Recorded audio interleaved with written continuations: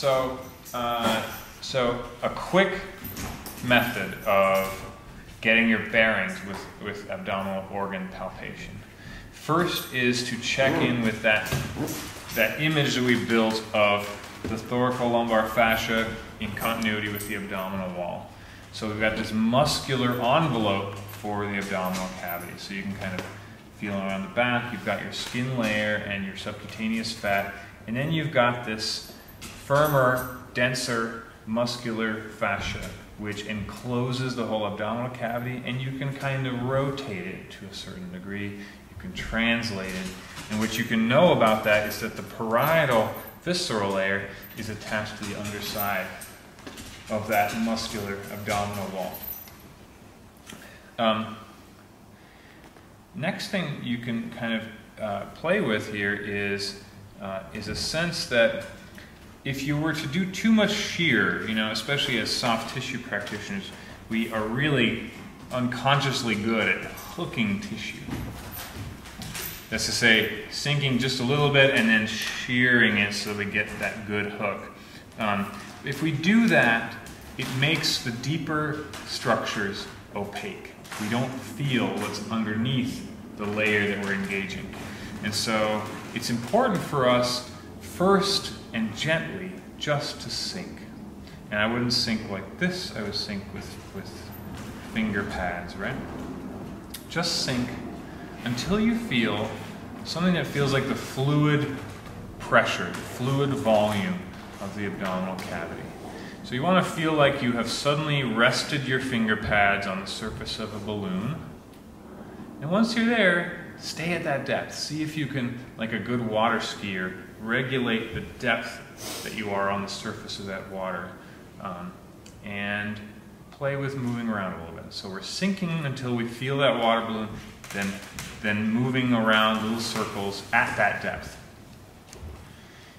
If we move too far, again, we get that shear stress and the deeper layers become opaque. Which means if we want to move to another place, we've got to reposition, sink again, and then move in small circles. Okay? We can do this and actually follow the gentle pressurized cavity of the abdomen around the bend. So we can follow it here, and we can sink in until we gently feel the abdominal fluid space press back and then move around. We can kind of get a sense for the curvaceous contour of the abdominal cavity. And if we do that, going around the bend, we'll notice that long before we get to the back muscles, we feel the parietal balloon turn inward toward the Q out. Right? So what I want you to feel, as we're working our way toward the renal capsule, is let your finger pads sink to the sides of this balloon, feeling its contours, and then pivot your fingers to follow the posterior curvature of the abdominal cavity. Once you have found this posterior curvature, your fingertips are on the edge of the renal capsule. Right? You're on the edge of the kidney capsule. Okay?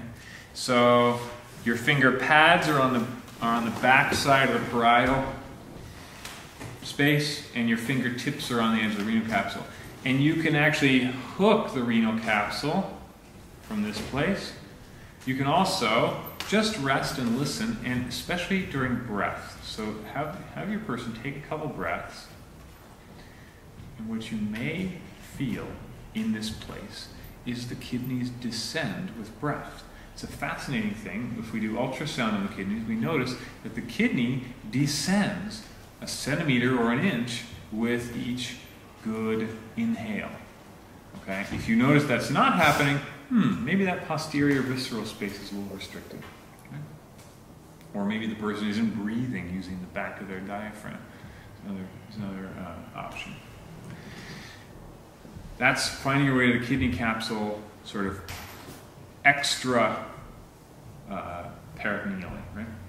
Another way to find the kidney capsule is if you're more comfortable engaging with psoas muscle, what you can play with is finding your normal approach to psoas. For me, it's about going about halfway or 1/3 of the way between the ASIS and the belly button. Gently reinforcing my hands. Does that feel okay? Okay. You may want to soften the abdominal wall by lifting a leg. Okay. And again, not hooking, not scooping, not shearing, but pure sinking. And what I feel is the fatty subcutaneous layer, I feel the muscular abdominal wall, and then I feel this fluid space of the abdominal cavity. I sink, sink, sink through that until I reach the sea floor. If the sea floor has a healthy pulse, I'm going to shift off of it. Okay. And I can confirm that I'm on the psoas by having you just gently try to lift your knee. Boom, psoas muscle, great. However, now I can pivot off of the sea floor and just angle myself superiorly and just come, without losing my depth, I'm just going to pivot until my fingertips are in contact with a fatty layer. So I'm no longer in contact with that firm muscular psoas. I'm in contact with a pressurized fluid fatty capsule. This is the inferior renal capsule. And from this place, again, if I have Jenny breathe, it should come into contact with my fingertips. So you can actually see, if you watch my fingertips closely enough, as Jenny takes a deep breath in, you may see that my fingertips get pushed out a little bit. That's not just happening on the surface. I can feel it happening on the back of the abdominal wall. The kidney descends and pushes me out of the way. This is especially true on the right side because the right kidney is positioned a little bit lower. Okay. So that's finding your way to the kidney capsule. I would really suggest, once you find yourself in contact with the kidney capsule, either from the psoas, find the psoas, pivot upward until you're against the fatty fluid capsule, or finding your way around the back of the abdominal wall. In each place, really give yourself permission in session to hang out there. Hang out there, let yourself be like a sea kelp in the tide. Be taken by the movements that you feel. What you'll find after half a minute there is that you get some major autonomic changes. If you've built trust in your session and you're just floating in that fatty layer, it takes patience to float there because you're used to feeling like a firm muscle and working it. Float there, and what you'll find is that you may not need to do that firm muscle work. The psoas may relax just by your presence.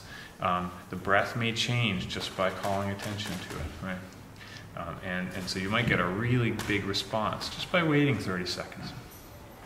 Okay. That's kidneys. Does that feel okay? Good.